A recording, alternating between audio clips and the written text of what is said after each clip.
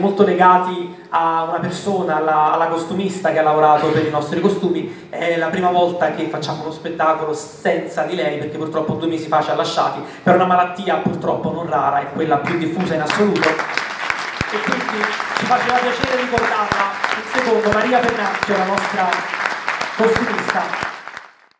È colpa mia se piaccio alle donne è il titolo della commedia teatrale che la compagnia instabile dell'ospedale Santobono di Napoli ha portato in scena all'auditorium comunale di Sturno.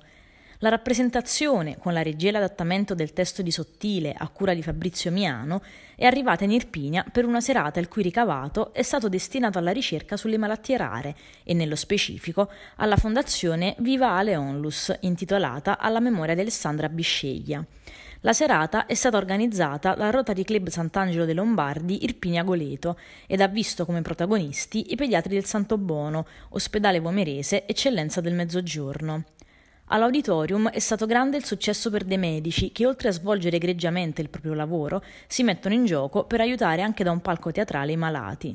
La serata di sabato a Sturno segue, dopo quasi un anno, la fortunata performance che la compagnia instabile l'adrenalina portò sul palco del Teatro Diana di Napoli lo scorso aprile e che servì ad acquistare, grazie all'incasso, un ecografo portatile per il pronto soccorso dell'ospedale pediatrico Santobono, uno dei pronto soccorso pediatrici più affollati d'Italia. Other days are sleeping on the floor.